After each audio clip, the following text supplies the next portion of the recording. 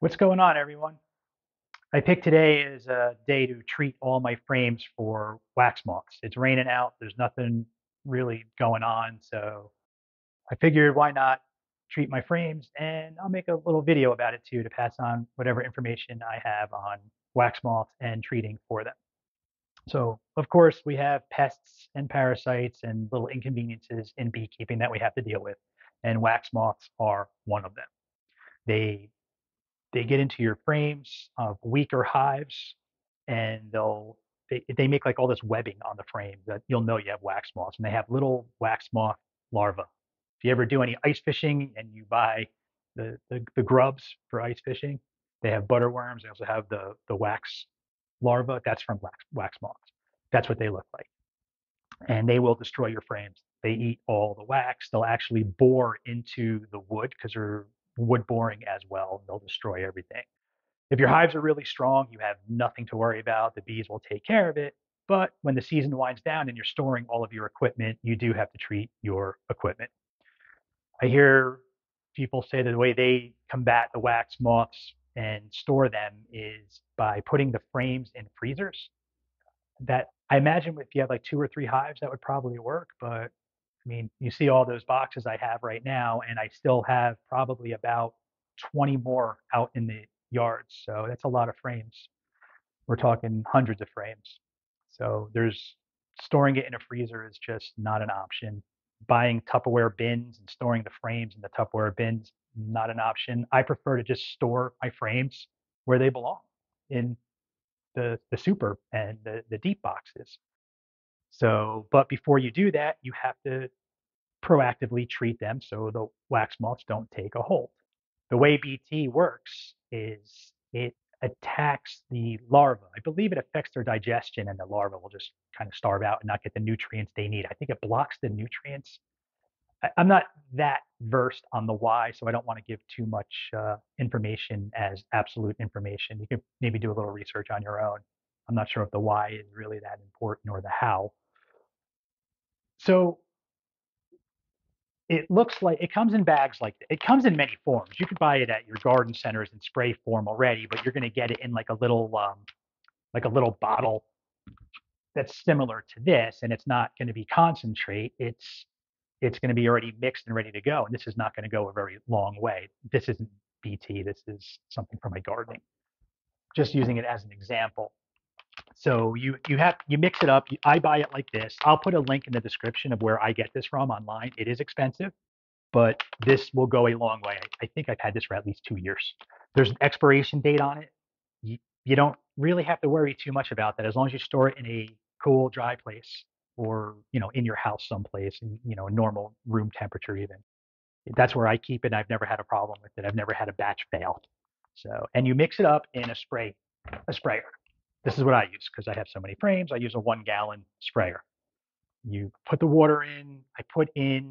I use about 2.5 teaspoons. I think that's more than enough. It's very hard to get an actual formula on how much you're supposed to use because when you buy it concentrate like that in the powder form, it's actually designed for big agriculture and like to put on like tractor sprayers, and it's meant for acreage. So they actually measure it out for that application. So I read on some forums that people use anywhere between 1, 3 teaspoons. So I kind of went right in the middle there, and I kind of go with two. It's never failed. It's probably more than necessary because it is a living bacteria. So as long as it's there, it's going to kind of reproduce anyway. And that's it. You just pull your frames out and you spray each frame.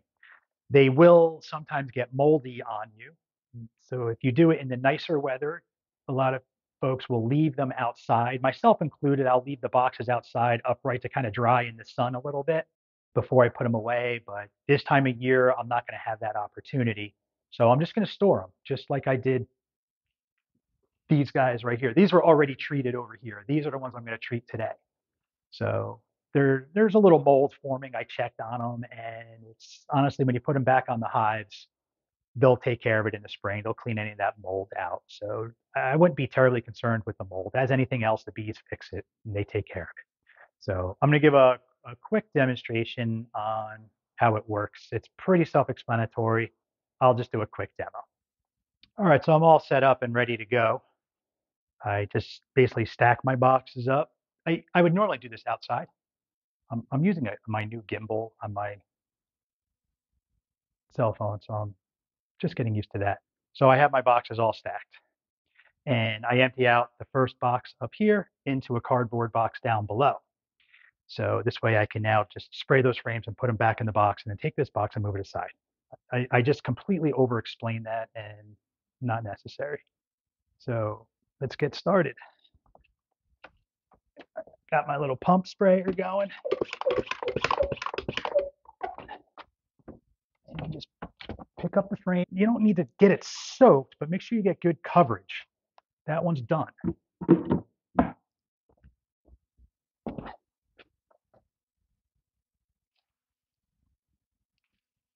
See, so it's pretty quick. It's a pain in the neck. It's messy. I'm getting it all over the floor. Again, normally it'd be done outside, but it's harmless. And I'll just grab a mop and I'll mop up my floor and it'll be nice and clean. So it has a little bit of an odor to it. It's not foul. It's actually very organic. I kind of like the smell of it. So none of these frames, I kind of did a quick inspection on. None of them have any wax moths present on them. I was concerned about these because it's been a couple weeks they've been sitting here, but the nights have been getting pretty cold, and I normally keep them relatively sealed up. I store my boxes normally on top of an outer cover, and then I put an outer cover on top to keep mites out, obviously. So I don't count on that to keep wax moths out, though. I have had boxes in that configuration, and the wax moths still got in there. It takes one moth to get in there to start their own little colony.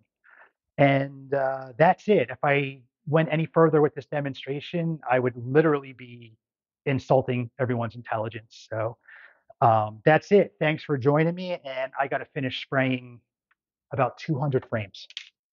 I'll see you guys next time.